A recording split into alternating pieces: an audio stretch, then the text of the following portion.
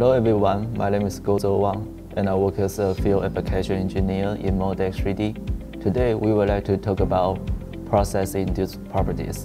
So what are the process-induced properties?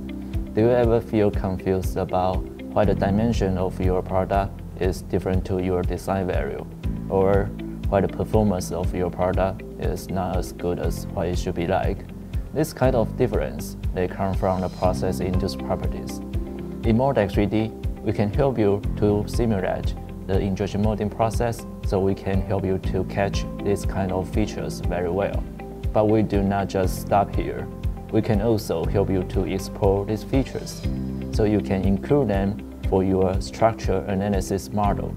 So today, we would like to show you how to explore these features from Moldex3D and how to import them to Abaqus.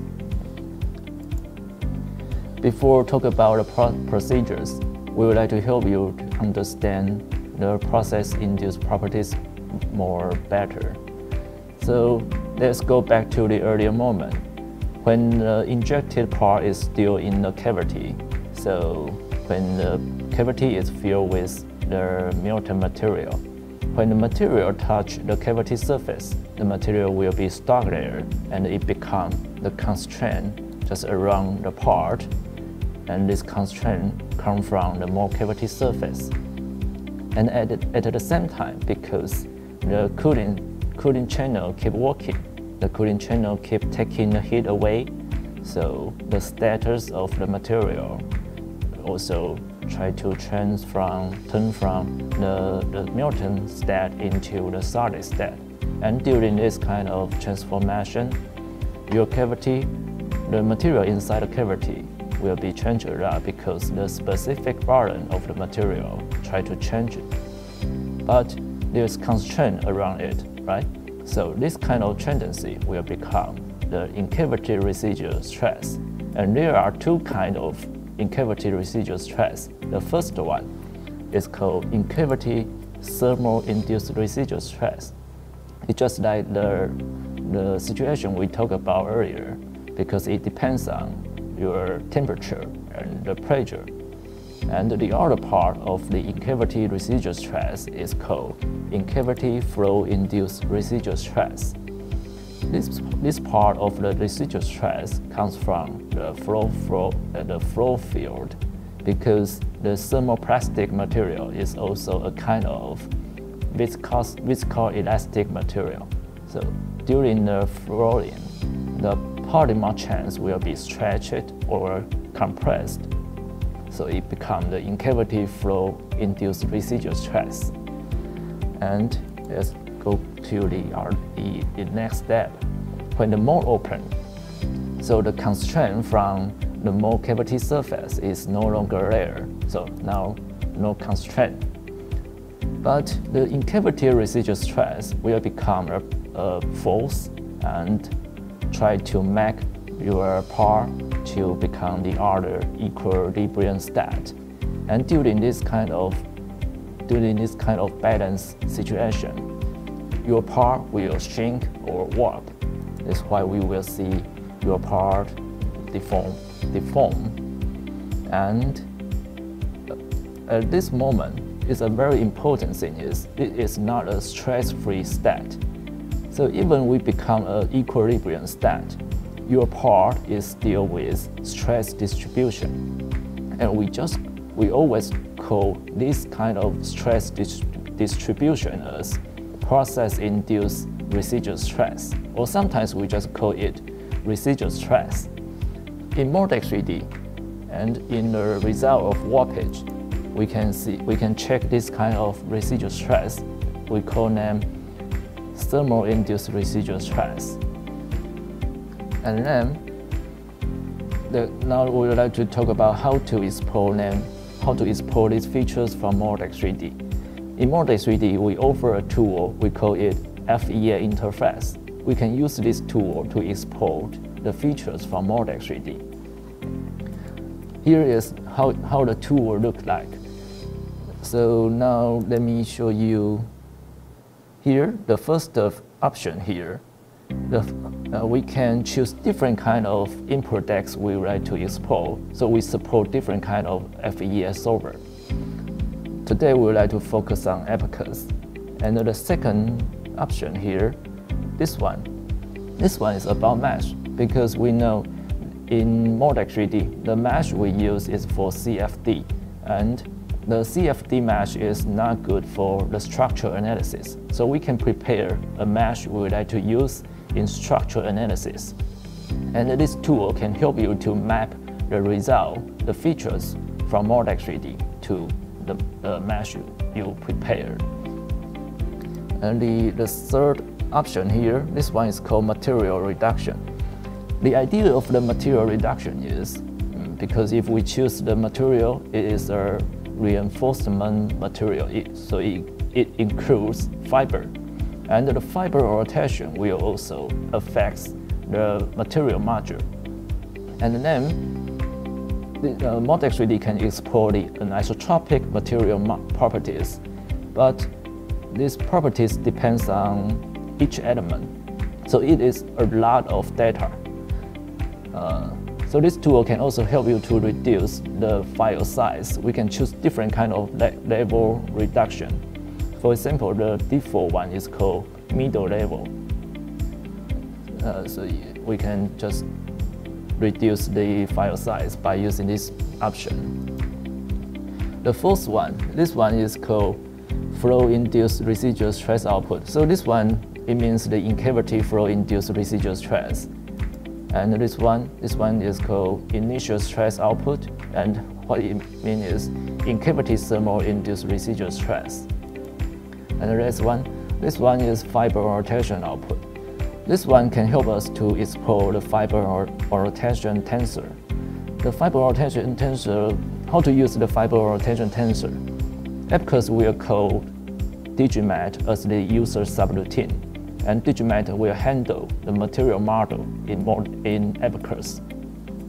So, there is a possibility to go further, to go to the nonlinear material model by using Digimat RP.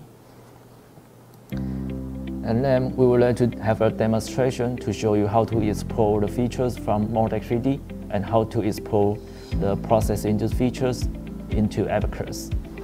So now let's enter the Moldex3D. Here, we just on purpose to build a model. We can see this model with two cooling systems. The upper one, we just assign it with the cooling water in 70 degrees, and the lower cooling channel, we just assign 35 degrees of the cooling water. So we just on purpose to create this asymmetric temperature situation. So we can imagine that the warpage of this part will be very serious. So now let me just hide my cooling channel and show the warpage result directly. Let me just use the larger scale factor so we can see, because we on purpose create this environment, and so our part will with serious warpage. So today we would like to try to include this kind of feature as the initial condition in your structural analysis. By the way, in the warpage result, we can also check the thermal-induced residual stress. This is the residual stress I ever talked about earlier.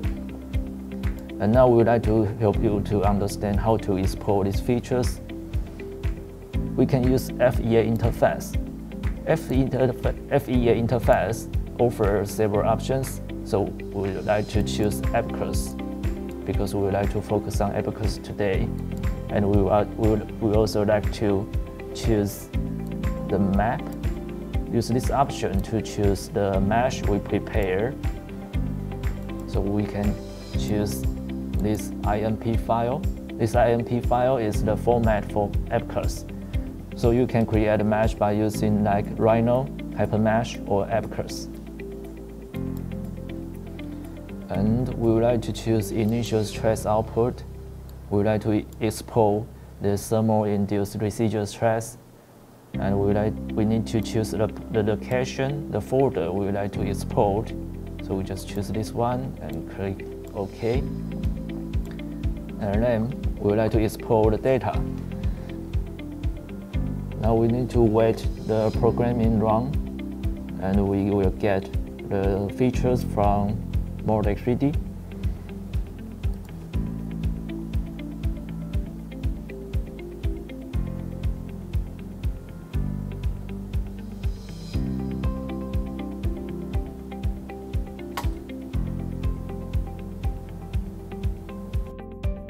After we export the features from Moldex3D by using FEA interface, now let us enter the folder. In this folder, we can see there are 3 files. So this one log file. Log file is just record the information during the exporting, and we can see there is a IMP file. So IMP file is the format for Abaqus. Now let me just open this IMP file. In IMP file, we can see the rule in an IMP file. We can just use this line to have an explanation. So the rule in the Abaqus is start from a single star, and this one is a keyword. So the keyword start from a single star, and then we like to define the node, and we also assign this node as a node set. We name it as NALL, and then here it's called node number 1 based on the coordinate of this. So here is the rule in the IMP file. So now let me jump to the other keyword. So like this one, we would like to define the element. So the element we assign it as type C3D8, and we also name it as EL1. And element number 1 is built by these nodes. And then let's jump to the other group of the keyword.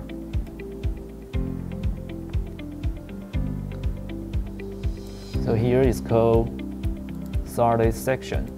The idea of the solid section is we just build a connection between the element set and the material. So here is we just try to assign material number 1 on element set number 1. And here we can see here is about the material. Just right here. Here is the definition of material. We can see there are a lot of information they relate to the material. That's why sometimes we suggest our users to do the material reduction to reduce the file size. So here we just define the material. We name it as material number 1, and it is an elastic material and an isotropic. And here is the material properties. The material parameters of an isotropic material. And at the end of this IMP file, here is initial conditions. By using this keyword, we just assign the initial condition on this model. And here the command import the other file, this STS file, as the initial condition. So now we would like to open the STS file. So in STS file, we can see the format in this file is all the same, and it includes the stress components, and we just assign this stress component on element number 1. So this is how it works.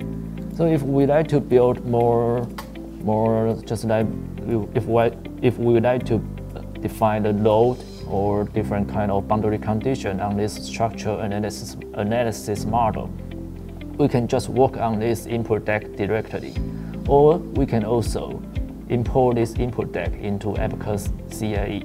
Abaqus CAE is the user interface of Abaqus. So now let me open Abaqus. So the way to import the input deck is we can right-click the model and import, choose IMP file, and we like to choose the file we just export from Moldex3D. This one.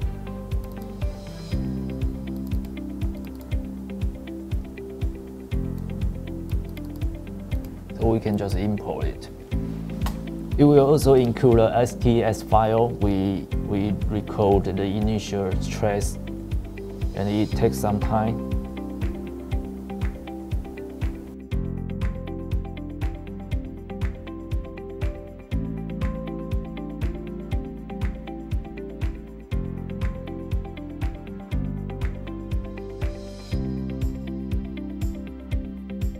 So now we successfully import the input deck. So now let's check this model. So under the model tree, we can see that this one is the model we just import, and this tree is the other three model we would like to show you later. So now let's check this one first. So after we import this model, we could enter property module and enter the property, and we can see a lot of material they are defined in this model. So the material here, just like what I showed you earlier in the input deck. So they are the isotropic material properties. So we can check the elastic. So they are anisotropic, and here is the anisotropic material parameters. And the other feature I would like to show you is we can enter the load module and enter the predefined field. Here is the initial condition we would like to define. So here we can also see there are a lot of initial conditions here. So here is the initial stress condition we just talked about in our input deck. So we can import them and then we can check them by this way. And the way to use the input deck is we can go on to build the other boundary condition we would like to define. For example, let me just open the other one. So this one is the same as the earlier one, but I just defined 3 more boundary conditions. We can see there are 3 more boundary conditions just on 3 corners, and we can just submit this job, and we don't need to assign any other load, and we can just see how the warpage is by only consider the in-cavity residual stress. And let me just open this model.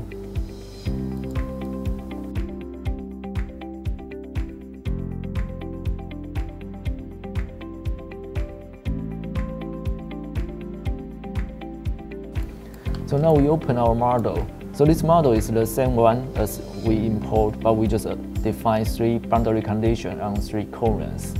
And now we can check how the deformation is, and shift to the display of the deformation.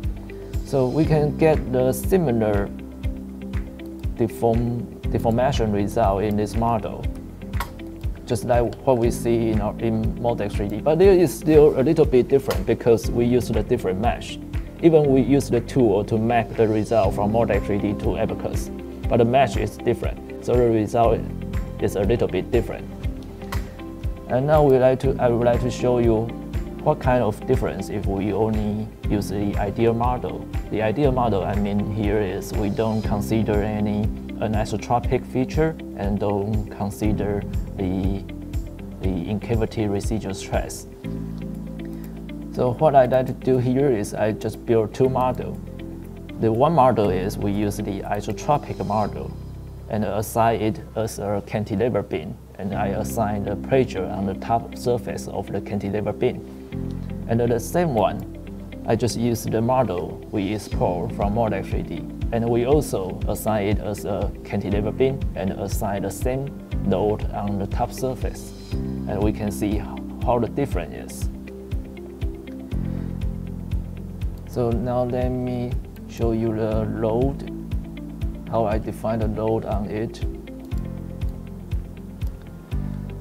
So this model is the ideal one. So the isotropic material property, and let's check the pressure. So just like this. So this is the ideal one. And the one we export from Moldex3D, we also assign it as a cantilever beam and assign the same pressure on the top surface of it. And now let's check the result. So now let's shift to the post-processing module and open another window.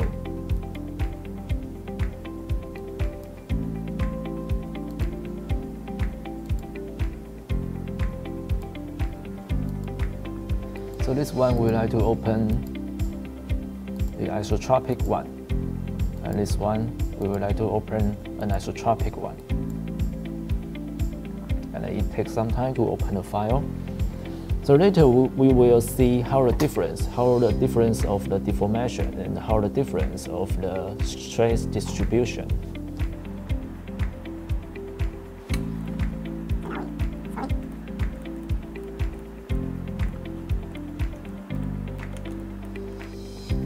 So here, on the left-hand side, this one is the ideal model. So just like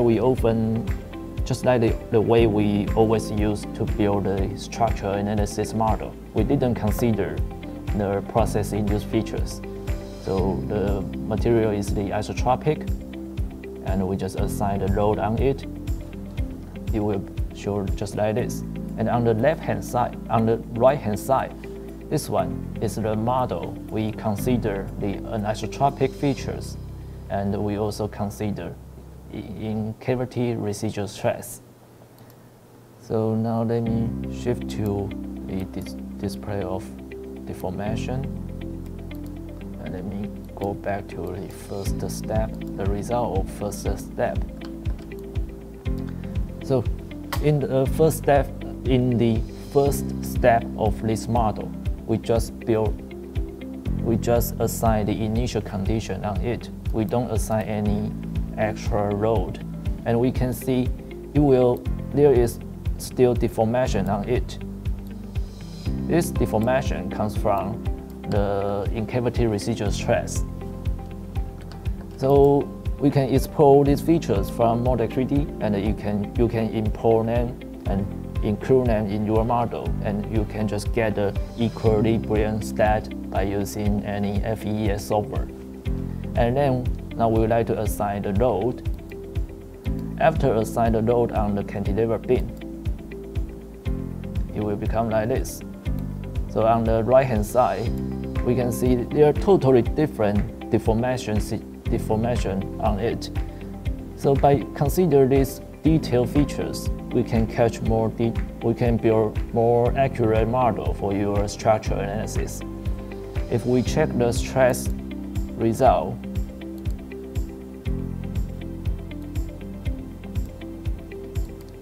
we can also see there are totally different results on our stress distribution. So by using this tool, we can consider more detail on your structural analysis model. So today we introduced the idea of the process-induced features, and we also tell you some detailed theory of the process-induced features, how the process-induced features become. And we also talk about how to export them from Moldex3D and how to include them in Abaqus. If you are interested in these features, please feel free to contact us. There are more detailed options can help you to work on your structural analysis model. Thanks for your attention. Have a good day. Bye-bye.